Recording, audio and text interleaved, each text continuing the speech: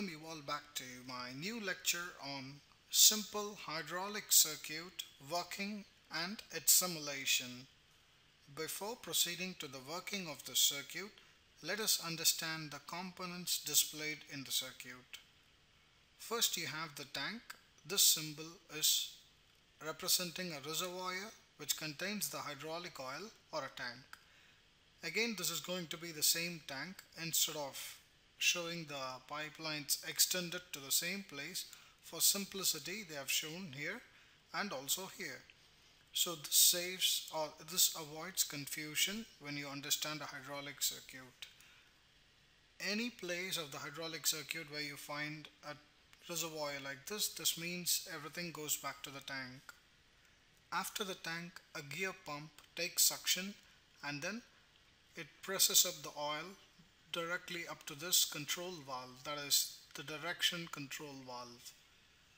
You have a pressure gauge here to tap the pressure reading and a safety relief valve to relieve the excess pressure back to the tank.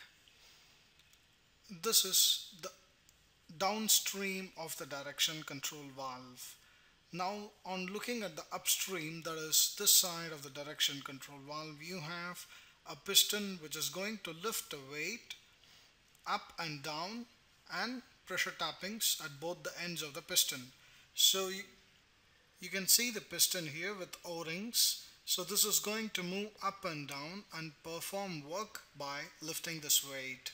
You have pressure gauges here which is going to read the pressure when doing such work.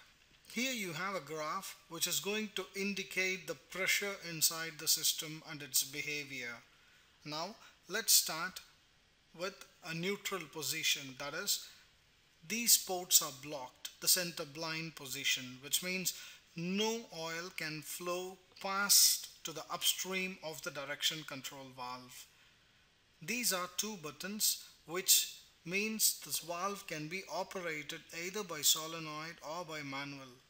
Here, since I'm going to operate and show the simulation, it's going to be manual operation. Let's see how it works. I'm going to start the simulation. Let's watch it step by step clearly. As I start the gear pump, it takes suction and the oil under pressure goes here. Now there is no path for the flow of oil and thus the system pressure builds up. It relieves, or the excess pressure is relieved through the relief valve back to the tank. This continues happening till there is any change in this position of the valve. There is no return oil coming back to the tank because this is also blindfolded. Now what I'm going to do is I'm going to increase some weight here. So as I increase a little bit of weight, the pressure required to lift the piston will be slightly more. Let's see how does that work. We have to click here to raise the piston up so that it lifts the weight. Now I'm going to do it, click to raise.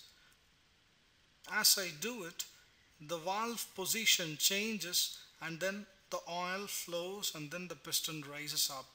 As you can see, the oil from here follows this channel and it goes underneath the piston, pushes the piston up, and on top of the piston, if there is any oil, that will get relieved back to the tank. This is how the system works. You can see the pressure here. Pressure here reaches maximum pressure, after which no more oil will flow, where the safety pressure relief valve safeguards the system and thus avoids any rupture of the pipelines. As you can see, the gear pump continues to work and then excess pressure is relieved back to the tank. Note that the pressure near the piston and pressure after the pump is almost same, whereas the pressure here is 0, which means there is no oil pressure on the return line. Now on looking at the graph, this shows the rate of rise of pressure to complete the work done in lift of the piston for this particular weight. Now I'm going to put it back to neutral position where the pressure drops immediately because there is no more flow of oil as all the ports have been blanked.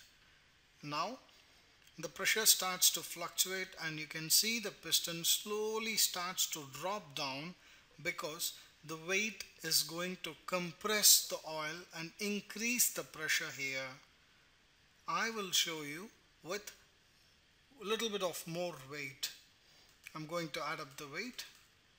When I add the weight, you can see there is a drop in pressure and slowly the piston starts to come down automatically even though the ports are blanked. This means the oil beneath the piston is getting compressed, and you can see that by there is an increase in pressure. This is also evident through the graph. The oil above the piston, which was under pressure, gets expanded now. Now I want to lower the piston, so what I'm going to do is click on this. As I do that, the oil flows directly on top of the piston, which is indicated by the pressure here, pushes the piston down, the weight goes down, and the oil which was underneath the piston drains back to the tank. Now on top of the piston there's full of oil and the piston can no more go down. Thus, the pressure relief valve or the safety valve lifts and drains back to the tank. Now I'm going to increase further weight. I'm going to put it full load. Now let's see how does this work. I'm going to raise the piston up. Now in neutral position. Now I'm going to raise it up.